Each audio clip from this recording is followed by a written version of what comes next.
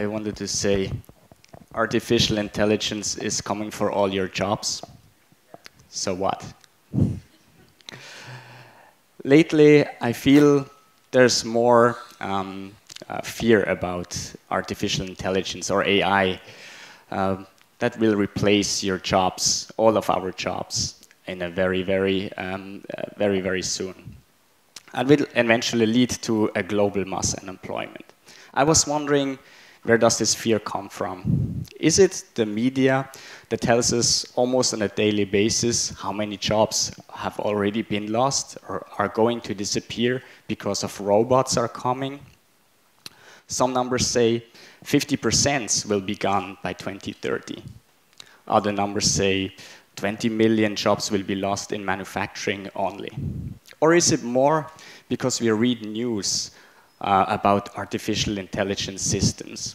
Systems that develop quite fast and are really good already. Did it all start in 2016 when AlphaGo, an AI system, almost entirely by itself learned how to play the complex game of Go and beat one of the best players, Lee Sedol, in a match 4-1. I wanted to know from you right now, who thinks most of our jobs will be gone within the next 20 years? Some. Who thinks most of our jobs will be gone within the next 50 years? Less? More? Okay. So I see a lot of job pessimists, also a lot of job optimists. I'm more on the job optimistic side, and here is why I am on the job optimistic side. We're currently in the 4th industrial revolution. So there were obviously 3 industrial revolutions already. The first and the second focused more on steam and electricity. So it replaced kind of human muscle power. The 3rd industrial revolution was about computers and it was about automation. It further replaced muscle powers, but also started to replace human brain power. So jobs have come and gone throughout all these industrial revolutions. My grandfather, he was a shoemaker. He didn't make shoes, he repaired shoes. That was the job of a shoemaker. So he didn't only sold shoes, he repaired the shoes. Today, this job is almost entirely gone. In some areas of the world, you cannot find someone who repairs your shoes anymore. Here in Malaysia, it was great to see some people at the roadside still repair your shoes, but I believe that is the last generation who really does that. The next generation, this job will be not there anymore. Who remembers the milkman? The guys in the lorry who brought the milk to your doorstep? I don't think that exists today anymore. Or elevator operators, phone operators, jobs that don't exist today anymore. There was a job what's called the lamp lighter. That was a long time ago. The guys who lit the candles in the street lights, so there was light at the night time. With the electricity invented and also the light bulbs invented by Thomas Edison, this job has become entirely obsolete. And some jobs, that is also interesting, just have a different meaning today. For example, hackers. At the time, these were the guys who went to the forest with the axe to cut trees. Well, we know what hackers are doing today. So jobs have gone, jobs were created also. For me, the more relevant question today is how fast some jobs will disappear. So let's have a look at some of these jobs. Librarians or cashiers. What do you think? How long these jobs will still exist? There are some shops already where we can self-check out.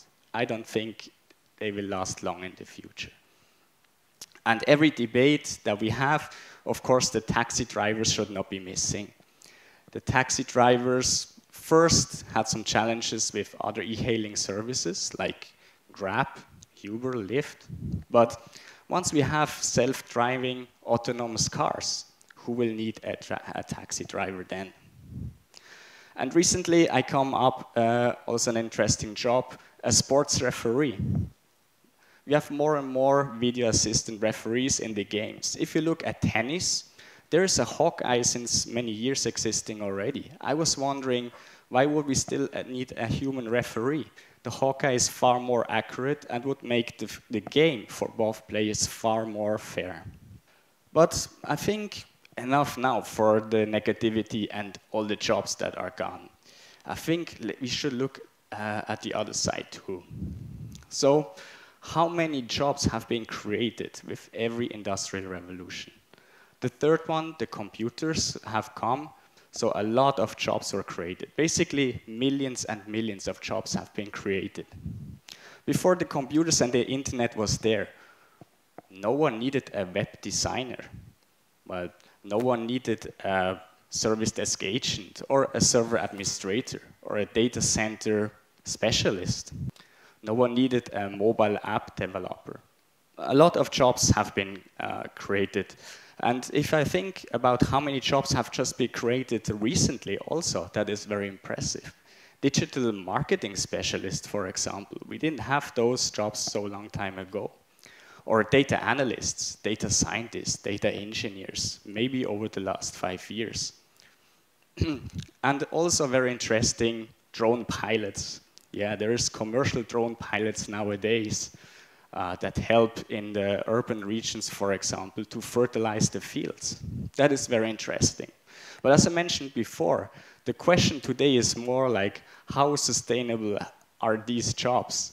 For drone pilots, I personally think maybe not lasting very long. Soon there will be fully automated self-flying drones around. Then they will take again the job of the commercial drone pilots. Some studies say that 85% of the jobs of the 21st century have not even been discovered yet. That is highly interesting.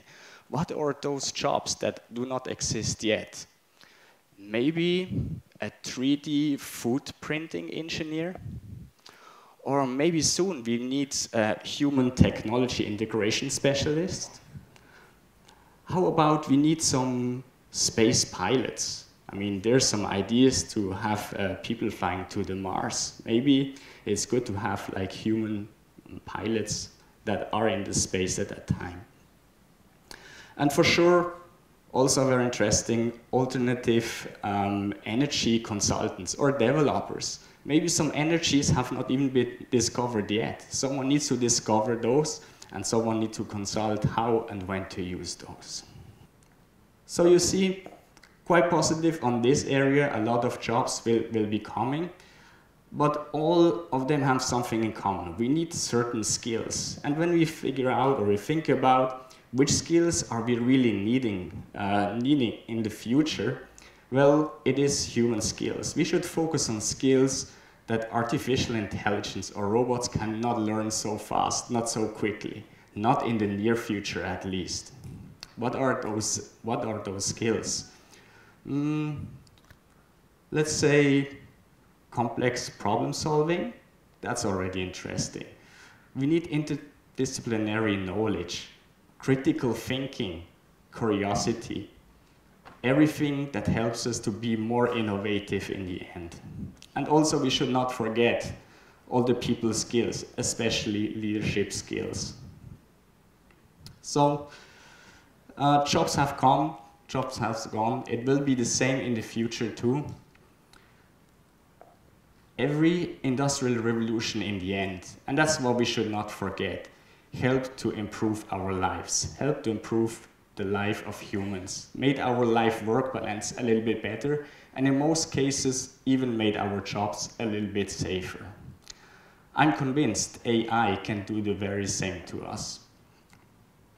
It will help to improve our work-life balance, and I'm happy to see that it will also help to shorten our working time.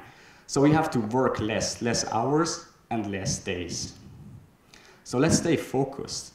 Let's learn. Let's keep on learning. Let's keep on learning the skills that we need and gather knowledge that we need to fight against that. In the end, AI can help us to have a better life. Therefore, embrace AI, and don't fear the Terminator. Thank you very much.